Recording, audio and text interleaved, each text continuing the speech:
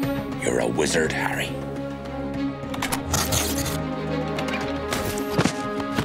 Wow! What's that you've got, Hagrid? Oh, it's flesh-eating slug repellent.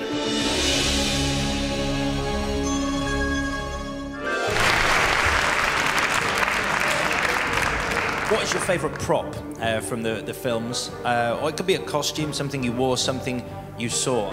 Mine would be the lion hat, Luna's lion hat, because I think that the best thing about playing Luna is that when you're wearing her clothes, they're kind of the clothes that no one would wear, in their right mind. So you get out of yourself, you're very free.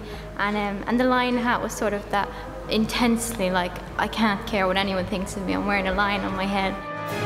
I really like my suit. Draco was not one for casual dressing, and he seemed to be in a black suit 24/7, even to bed I think he wore it. So yeah, it was actually the first suit I ever had that fit me. So it was nice to have that. I felt very sharp in that for sure.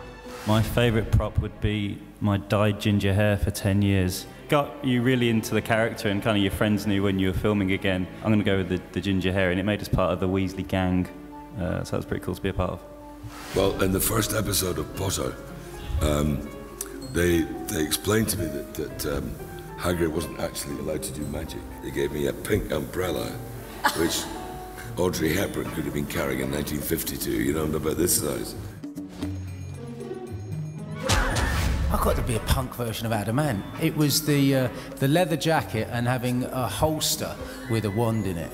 That's pretty cool. Was anyone else have a holster? Rock.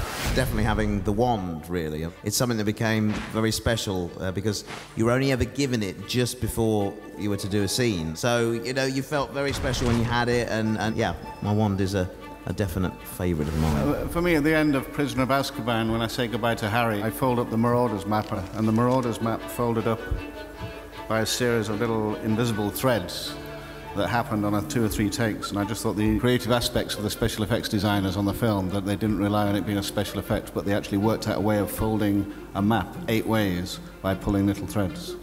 I had a very long white beard, which I would have my sausage and chips for lunch.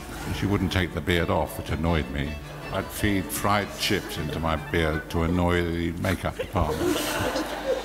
I really can talk about a moment of liberation to do with my costume, because it was an irritating costume to wear, and underneath I started off wearing tights, and the gusset of the tights kept dropping down between my thighs, and this made it very difficult to walk with any kind of dignity.